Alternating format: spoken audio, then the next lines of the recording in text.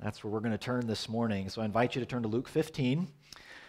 Monday morning, I was thinking over what Jay had preached on last week in Mark chapter 2. God knowing what it is we need the most, and to hear our Savior say, "You are forgiven." I was just sitting with that, and then in my own devotional reading, it was up to Luke 15, and I thought this would piggyback well to that message going into a new year. So we'll get back to Ecclesiastes probably next week. But this morning I want us to hear these well-known stories from the mouth of Jesus. Jesus is preaching, teaching, he's healing as he makes his way to Jerusalem. And he's really gathering a new community around himself. He's extending the kingdom of God, inviting those to see their need, to humble themselves before him and before others. And what we find in the Gospels is that those who see their need the most are the ones drawn to Jesus. They've very likely been rejected by others, but in Jesus they find someone who will listen, someone who cares for them. And that's actually not the Pharisees. That's not the experts in the law that we find. They are looking at Jesus. They're watching him very closely, but they're not looking to Jesus. They grumble against Jesus in Luke 15. That's the springboard for these three parables, two of which are unique to Luke's gospel. So our focus is going to be on that last story in verse 11 through 32, but it's important that we read them together. So Luke 15. Now the tax collectors and sinners were all drawing near to hear him. The Pharisees and the scribes grumbled, saying, "This man receives sinners, eats with them." So he told them this parable. "What man of you, having 100 sheep, if he has lost one of them, does not leave the 99 in the open country and go after the one that is lost until he finds it? And when he has found it, he lays it on his shoulders, rejoicing. And when he comes home, he calls together his friends and his neighbors, saying to them, 'Rejoice with me, for I found my sheep that was lost.' Just so, I tell you, there will be more joy in heaven over one sinner who repents than over 99 righteous persons who need no repentance. Or what woman, having 10 silver coins, if she loses one coin, does not light a lamp and sweep the house and seek diligently until she finds it? And when she has found it, she calls together her friends and neighbors, saying, 'Rejoice with me, for I have found the coin that I had lost.' Just so, I tell you, there is joy before the angels of God over one sinner who repents." Verse 11. And he said, "There was a man who had 2 sons. And the younger of them said to his father, 'Father, give me the share of property that is coming to me.' And he divided his property between them. Not many days later, the young son gathered all he had and took a journey into a far country. And there he squandered his property in reckless living. And when he had spent everything, a severe famine arose in that country, and he began to be in need. So he went and hired himself out to one of the citizens of that country, who sent him into his fields to feed pigs. And he was longing to be fed with the pods that the pigs ate, and no one gave him anything. But when he came to himself, he said, 'How many of my father's hired servants have more than enough bread, but I perish here with hunger? I will arise and go to my father, and I will say to him, Father, I have sinned against heaven and before you. I am no longer worthy to be called your son. Treat me as one of your hired servants.' And he arose and came to his father. But while he was still a long way off, his father saw him and felt compassion, and ran and embraced him and kissed him. And the son said to him, 'Father, I have sinned against heaven and before you. I am no longer worthy to be called your son.' But the father said to his servants, 'Bring quickly the best robe, put it on him, put a ring on his hand and shoes on his feet, and bring the fattened calf and kill it, and let us eat and celebrate. For this my son was dead and is alive again. He was lost and is found.' And they began to celebrate. Now his older son was in the field, and as he came and drew near to the house, he heard music and dancing, and he called one of the servants and asked what these things meant. And he said to him, 'Your brother has come, and your father has killed the fattened calf, because he has received him back safe and sound. But he was angry and refused to go in. His father came out and entreated him. But he answered his father, "Look, these many years I have served you, and I never disobeyed your command, yet you never gave me a young goat that I might celebrate with my friends. But when this son of yours came, who has devoured your property with prostitutes, you killed the fattened calf for him." And he said to him, "Son, you are always with me. All that is mine is yours." It was fitting to celebrate and be glad, for this your brother was dead and is alive. He was lost and is found. This is God's word to his people. Let's pray together. Lord, in these few moments this morning, we come under the authority, the inspiration of your word to us, and we are grateful. We are grateful that you would speak to us in a way that we can hear and understand, fully recognizing that your Spirit must work in this moment, taking this word and applying it to our hearts and our lives. So Lord, even as we ask you to speak to us, we submit ourselves to this word. For you, our God, seek us. You have found us. Draw us ever closer to your heart. We pray in Jesus' name. Amen. Well, I left West Michigan when I was 18 years old. I didn't run away. I wasn't kicked out. I did that of my own free will. Left for Colorado. And since that time, made many trips back to West Michigan, but have not fully returned or settled back into that place I knew as home. Now, if you were to ask me, well, even now, where do you call home? I would probably reference West Michigan because that's where my family is. That's most of my family, where most of Katie's family is, where that place of familiarity and comfort is. And we all know what this is like, to be part of or to be in a place of familiarity with those people that have, informed and shaped our lives so much. Memories, good memories, maybe not so good memories. That place we call home, it's very powerful. That the draw of home is very powerful. In the Lord's providence, in a few months, we'll have lived here in Arkansas longer than anywhere else as a family.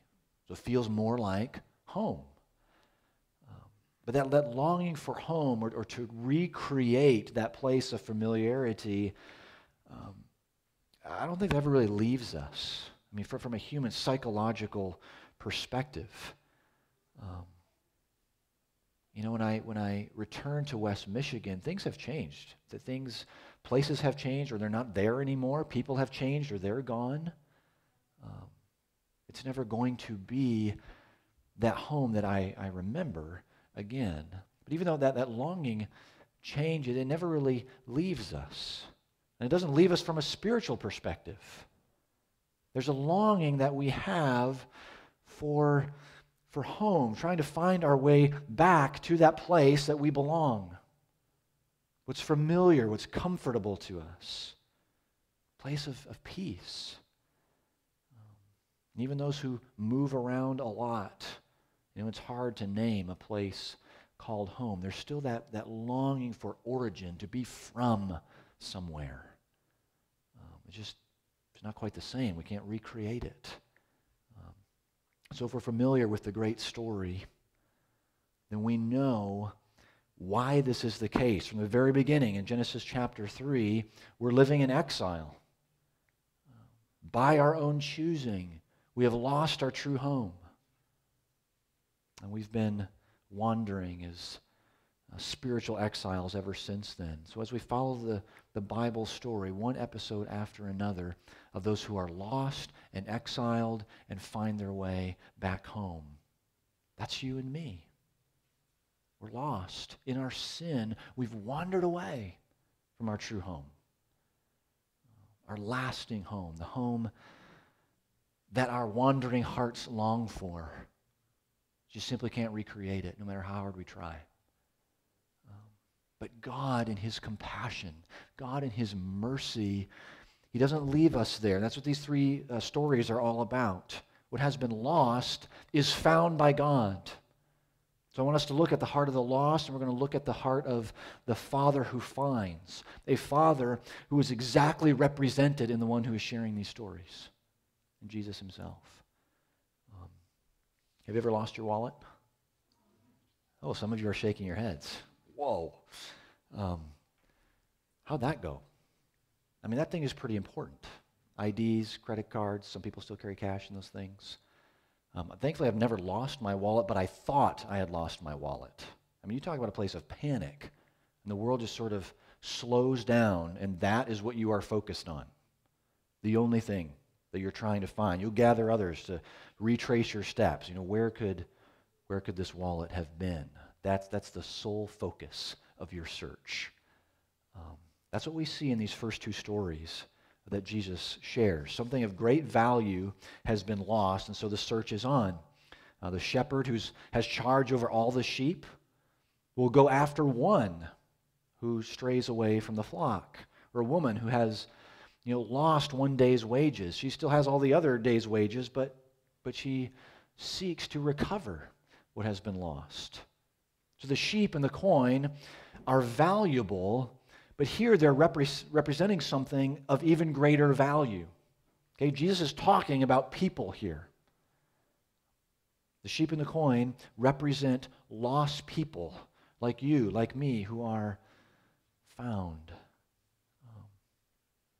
Let me just reiterate that a little bit more. Lost people like you, like me, like the lawyers and the IRS agents and the prostitutes and the scammers and the Democrats and the Republicans. Jesus is talking about them and to all of them. Verse 7 and 10. 7 and 10 show us that he's talking about people, for one, and the opening tell us that all kinds of people are represented here. All people everywhere lost and in need to return home. So you, me, every person that we meet, made in the image of God. So no matter how beat up and tarnished that image may be, there is still honor, there is still dignity to the Creator. So he's deeply moved and seeks what has been lost. And here's where the Lord doesn't play percentages. Well, I've got 8 or 9, so that's good enough. No, that's not his heart. He seeks his own. And those who repent and turn to him are coming from all who are lost. So as we move into this story of the Father and the two sons, Jesus is, and he kind of mentioned this earlier, Jesus is helping us understand the lost. All are lost, but there are two kinds of loss that he brings forward here for very good reason, because both kinds of lost are listening to him as he tells this parable. You got the tax collectors and sinners and the Pharisees, both kinds of lost represented by these sons. So the younger son, this is the bad boy. He's the one blowing off the old-time religion, living however well he pleases. He says, Dad, I wish you were dead. Give me what's coming to me. That's essentially what he's saying in verse 12. And for this time period, that I hope that sounds strange to our ears, but for this time period, absolutely unthinkable to make that kind of request. The well-being, the status of this family would have been sort of tied up in this property, and so this son wants to take that from the family, from this father. And for the father to do that, to give him his share, he would also have to give the older son his share. So 2/3 to the older son, 1/3 to the younger. And so the father then would have no property left to himself that actually belonged to him. So the younger son is rejecting the family, liquidates his inheritance, goes off and spends it. So he's lost in immorality, running from the Father in this story. Just like we run from the authority and love of God in our sin. We wander as exiles away from home, trying hard to find some purpose, trying hard to find some happiness and some joy in those things that have never intended to provide that satisfaction and that joy. Could be money, it could be the property, it could be sex, it could be entertainment. That's a big one. Could be a job status, maybe what's in the retirement accounts. That can be fun for a little while. May fill the tank or cover the hurt and longing for a time, but how long before it's gone? Sometimes it doesn't take very long, as we see in the story. But the older son is also lost, and he's on the other end. Okay, he's the goody two-shoes, keeps all the rules. He's the one, who deserves a little recognition. He's earned this, after all, right? He's obeyed the rules from the very beginning, and now his father owes him. So think about the problem with this. Okay, why is he obeying the rules? Why is he sticking around instead of, hey, wait for me, to his younger brother, and they take off together? Because he wants what's coming to him. Does that sound familiar? Because he wants power. He wants that leverage, that control. He's not obeying because he loves his father, because he wants to get something from him. Dad, I've done all these things faithfully. Now, what about what's coming to me? So they both say the same thing. Dad, give me my share. I'm out of here. Dad, give me my share. I've been here the whole time. Both sons spiritually lost, both in rebellion against the Father. One by being very bad, one by being very good. We can run and rebel against God by either breaking all the rules or by keeping them the very best that we can. In either case, we're running. We're still lost. So I hope we're seeing ourselves. We need to see ourselves in both of these sons. There are some seasons of life. You maybe look back in that season of your life. Maybe you're there now where this younger son is resonating when you look in the mirror and you see the stiff arm against God and his word to you. There are other times when, maybe more often than not, we are quite content by seeing the older son in the mirror. But both are lost in their sin, needing to be found. So typically, we read this parable. Maybe you're thinking of a mansion, on a hill, all kinds of property, kind of looking out over the countryside, or a nice farmhouse out in the country as part of this. But not for this time period. In Jewish communities, they're actually very small. The homes are very close together. Everybody knew everybody else. Everybody knew everybody else's business. Some of you have lived in a community like that. Okay, the roads are close together, 8-10 feet apart, or 8-10 feet, wide. So the community would have known what this son had done. And they would have known what the father had to do to make this possible.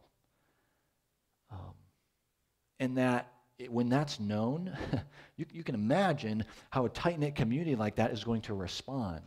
If that son showed his face again, yeah, no way. That doesn't happen on our street. That doesn't happen in our community.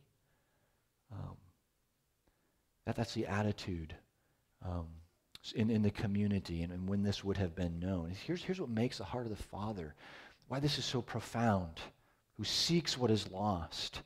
See, the Father has not given up on his Son. In spite of all the trouble he's caused, in spite of all the disrepute upon the family.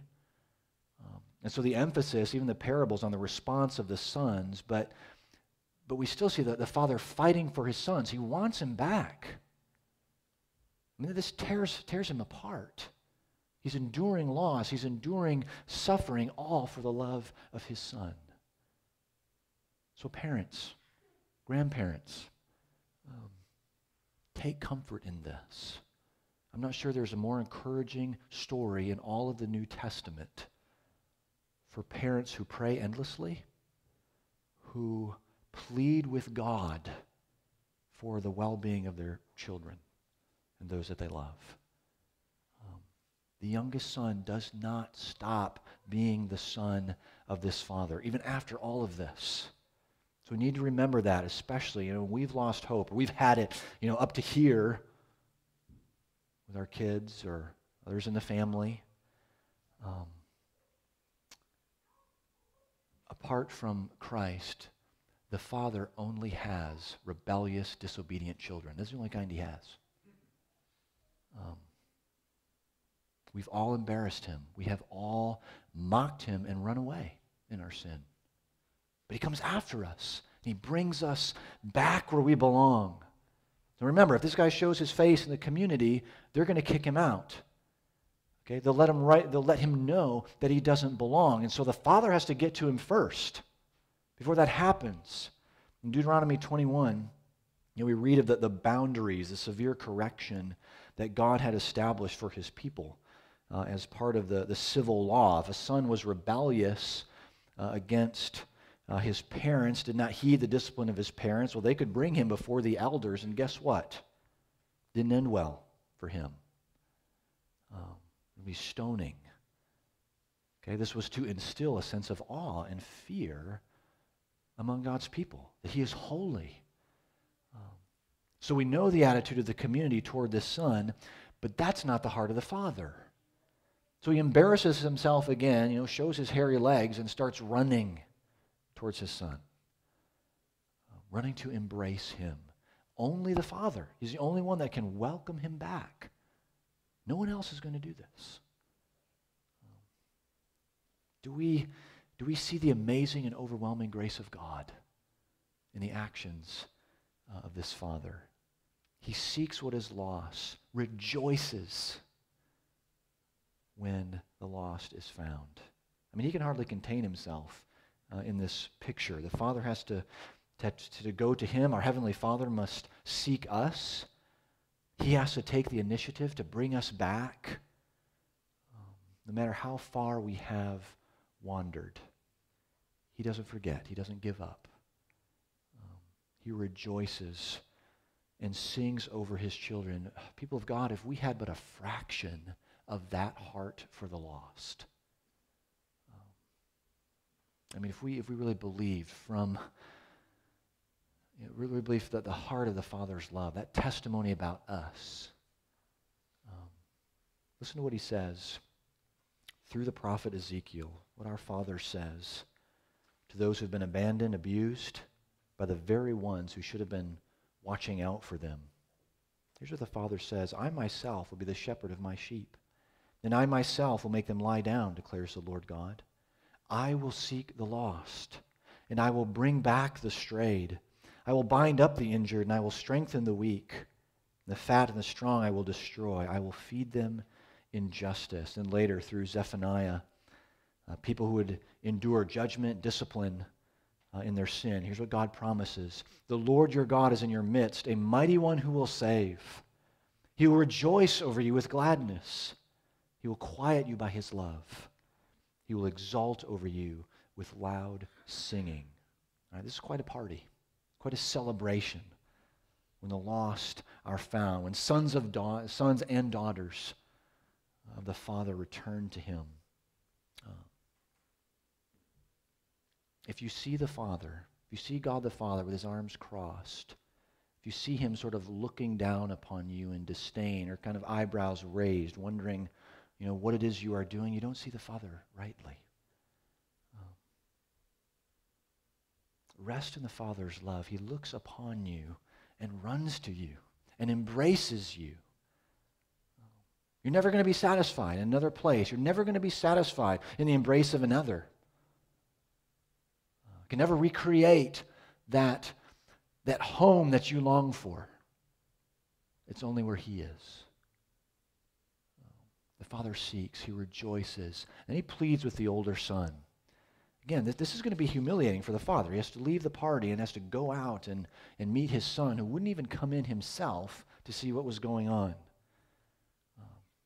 So he's angry. He's extremely disrespectful to his father. He hasn't forgiven his younger brother. Doesn't even refer to him as a brother anymore. That son of yours. So, a harsh rebuke by the father we would think appropriate at this point in time. But that's not what we see. patient father pleading with this arrogant, self-righteous son to come join the feast. But all this arrogance, this pride kept him from celebrating with the rest of the family. It was destroying him. It was destroying his relationship with the family. That's something that we need to be in tune with here. The cost of forgiveness is extremely high. And we will not, just like this older brother, we will not pay that price if we feel entitled or superior to the person that we must forgive. We won't do it. Okay, we cannot forgive from the heart if we feel superior, if we feel like we're a judge over someone else. So I hope that causes us to pause just a little bit. I know it's really under construction in my own heart. Hard to forgive, to be reconciled to someone who has hurt me. If I can't do that, then what's really in my heart? What pride is there? What selfishness may be there that says, well, I'm here and you're down there. There's no forgiveness. We see the gracious, compassionate heart of the Father. So here's another example, another story that Jesus really leaves open-ended. The father pleads with the older son to come in to join this celebration, but what does he do? We don't actually know how he responded. Did he change his mind, or did he just keep going about his work, grumbling as he went? Jesus doesn't forget the conclusion of the story. It's just left open-ended for a reason, because that answer is up to us. What will be the response of the older brother Pharisees and scribes who are grumbling against Jesus? What will be our response? This is amazing how Jesus, the ones who are out to trap and discredit Jesus, yet he patiently pleads with them to return in this story, to acknowledge the gift that's been given to them by the Father in his very presence. The work of the Father is the work of Jesus. He's pleading with those who are listening to return. Return to the feast. Leave that older brother attitude behind. Anger, anxiety, insecurity, they're all fruits of the elder brother. There's a noticeable drudgery to life without joy when we entertain the spirit of the elder brother. It's a deadness, repulsed by sin because it's blind to its own sin. The call is to repent. That's where the heart of the younger son goes. He's been broken. He actually sees his brokenness. Remember, those who are drawn to Jesus, recognizes he's in a bad spot. He has to own his own sin. He recognizes that. That's step number one. He confesses that sin, which moves him to return to the Father. That's just an essential element of repentance and being restored. But notice something else. The younger son doesn't even get to say what he had planned to say. He doesn't even get to go through this confession speech. Before he's received with open arms, the Father embraces him. When this mercy, when this love is there, that actually makes confession a little bit easier, doesn't it? When you know that you're embraced, when you know that you're loved, Father's already got him in this big bear hug. What's he going to do? He's not letting him go. So he can pour out his heart in confidence at that moment. Same is true for you. Same is true for me. Okay? We love, that most powerful motivator in our lives. It's far easier to be honest, far easier to confess our need before God when we know that he's holding us. He's not letting us go. And so the love of God in Jesus drives away sin. It moves our hearts to repentance, to obedience. Poet William Cowper, John Newton took him in. He often struggled with depression. But he captures this well in this verse. He says, "To see the law by Christ fulfilled and hear his pardoning voice changes a slave into a child. and duty into choice. We're moved to obedience.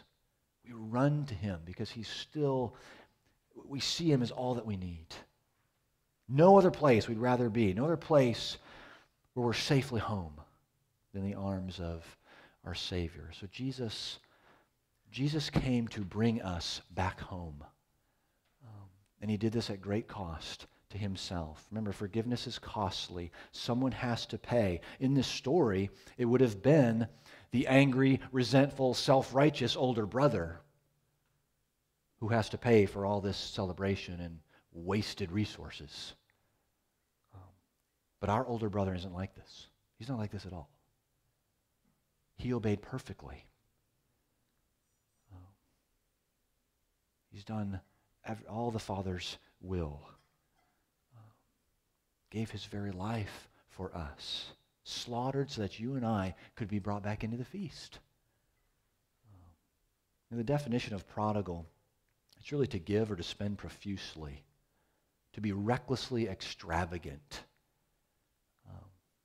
Brothers and sisters, this is the posture of God towards us as sinners. I mean, this is about prodigal sons, yes, as one prominent pastor names a book. Is this a prodigal God who pursues us with absolute abandon? Gives everything, not wastefully, but graciously to welcome us back. So there's a longing that each of us have to return home, to be in that place of comfort and security, where we are known, where we're accepted and loved, where we belong. Jesus came to bring us back to our true home.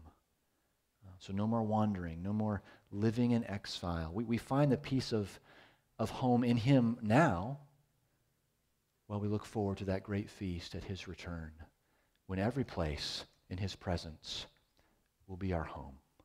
Let's pray together. Lord God, that is our desire. Oh, that you would rend the heavens and make this place our true home once again in your presence. For where you are, that is where we desire to be. And we thank you that you're present with us now, that you've given us a taste, a foretaste of the glorious inheritance that is ours in the Lord Jesus, our true and faithful elder brother who has sacrificed all for us. Oh, Lord, what a glorious, glorious gospel. We thank you for these stories that remind us of your covenant love, that remind us and draw us ever closer to the heart of the Father. You are God who loves us. Go before us now. Send us in your peace and with a desire to obey out of this great love for you. We pray in Jesus' name. Amen.